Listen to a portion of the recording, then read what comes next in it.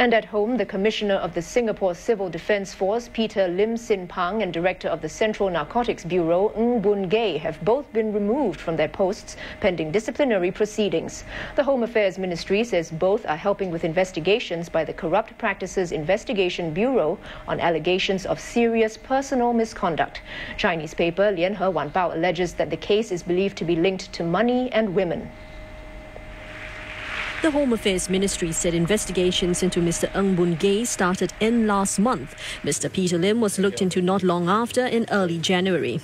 Both officers were placed on leave from their duties when investigations commenced. Their duties were covered by their respective deputies. Both men are Public Service Commission scholars who rose through the ranks. MHA said it's unable to comment on details of the case as investigations are ongoing.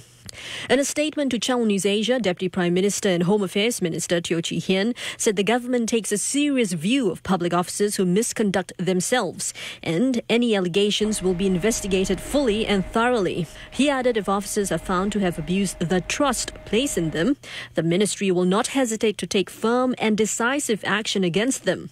Mr. Teo stressed, though, that he has confidence in officers from both the Singapore Civil Defence Force and CNB, who, he said, are honourable professionals risking their lives on a daily basis to keep citizens safe and secure. MHA said it will appoint Senior Director of SCDF's Emergency Services Eric Yap Wee Teck as Commissioner from February 1st. Concurrently, Director of the Police Intelligence Department, Ng Se Song, will head the Central Narcotics Bureau. The ministry said this is to ensure leadership continuity for both organizations. Coming up on News 5.